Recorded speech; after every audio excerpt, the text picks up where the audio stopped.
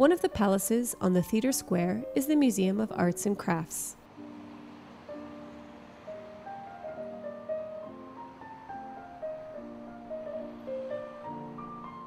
Founded in the late 19th century, it has a permanent exhibition of all kinds of applied arts.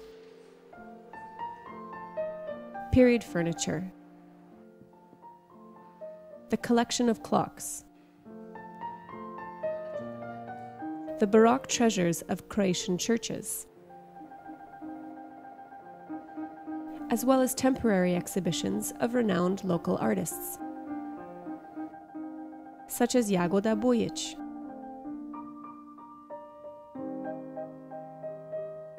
Malina Cutko Martic manages the educational section of the museum. It's the artist's retrospective, which includes her tapestries, costumes, and theatre sets, as well as her paperworks.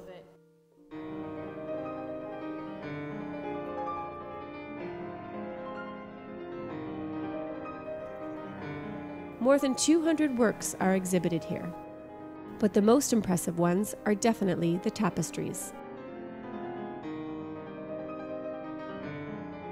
For her, tapestry is not just a wall decoration.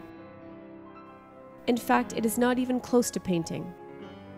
To a viewer used to industrial tapestries that are seen everywhere, this is a shock. As the abstract artist Więcislav Richter said to her, "Finally an author who understands and uses the thread as an expressive device in itself, not just to translate a painting."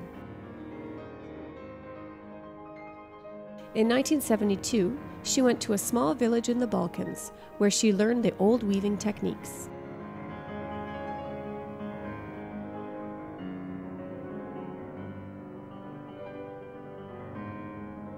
At that point, she decided to go back to the primal materials. She started making monumental tapestries in the open. She gave up on color as a compositional device, turning instead to the monochrome or even the natural color of wool. She allows only the changes in tone that arose during the dyeing, without any later interventions.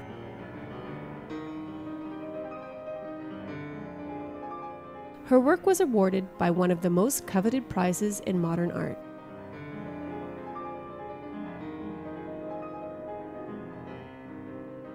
In 1975, she won the Grand Prix Itamaraty in Sao Paulo.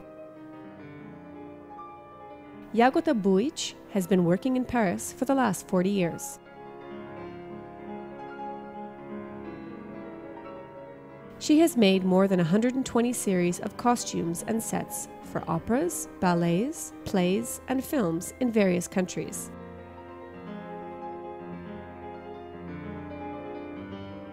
An attractive museum hosting the works of an incredibly original artist. A chance not to be missed.